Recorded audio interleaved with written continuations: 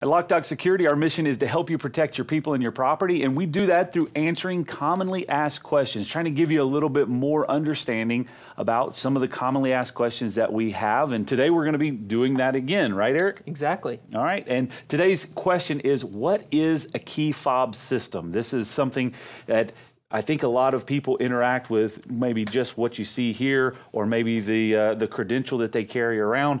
Well, what's the back end? What makes this up? And as you're looking to do this on your facility, what are the questions that you need to be asking? What are the things that you need to take into consideration as you're preparing for it, right? Yeah, absolutely. So getting calls from customers, we always encounter people who call in, we want a key card system, we want a key fob system, you know.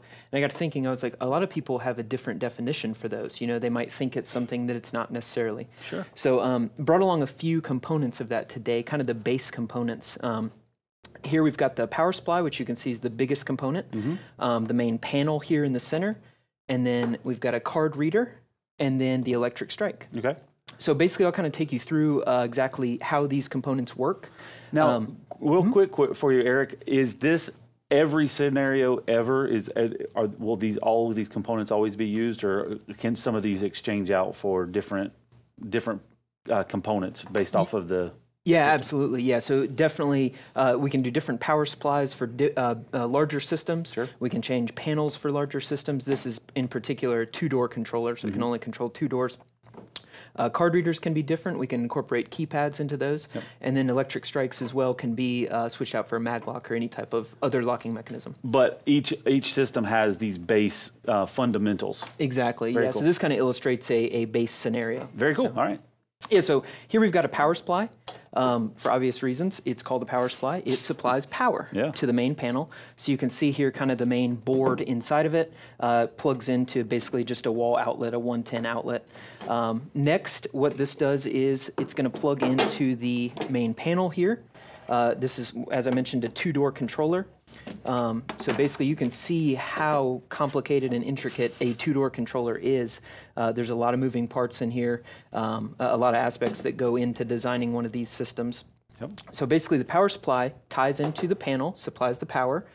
From the panel, we've got a wire, specifically 22/6 wire, which you can see hanging out of this device, which is the card reader. So we've got a card reader here that will hook back to the panel. Panel communicates with the card reader, and also the panel communicates with the strike, which is the locking mechanism here. So basically, the power goes from the power supply to the panel, and then when someone comes up and presents their card to the card reader, like so, it's going to communicate through the wire back to the panel. The panel is going to say, does this person have access to this door? If the answer is yes, it'll send it'll send a signal, through the to the electric strike to release the door. And then boom, it's released, and you have the ability to open it up. Exactly. All right.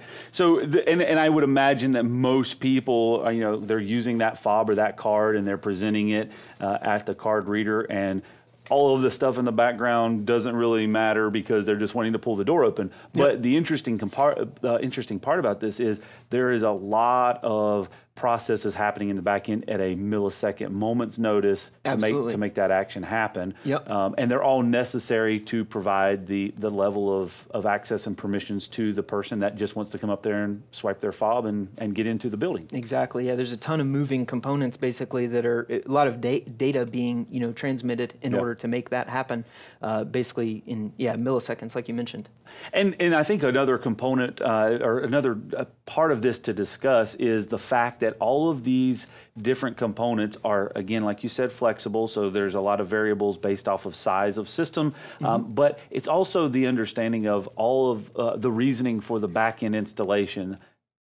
A lot of times people only see maybe this, or maybe they only see the card reader, and they're not aware of everything else on the back end that is kind of making up the system and giving it some of that flexibility. Yeah, absolutely. And as we add doors, as we add openings, it's going to add a lot more components. Obviously, every door needs a card reader, every door needs a locking mechanism, and then as we go up in project size, we're going to need a larger panel as well. So, Eric, it's interesting on this system here. You're not showing a computer, so I think it's a typical understanding that you have all of these, and you also have a computer to put in the user information and to manage the schedules and do all of those things. Yep. So, how would you go about assigning the key fobs to the users or the employees that are going to be getting in the building? Yeah, so the new way of the world is cloud-based stuff, right? So this particular system is cloud-based. So basically, you can make changes to the system from anywhere in the world, from any device with a web browser. So it eliminates that need for the computer to be in a dusty old room where you have to go visit the computer every time you want to make a change to the system. Very cool. So it's not even necessary to have a computer to run it. It's all being done through the cloud. So you basically connect the internet to that.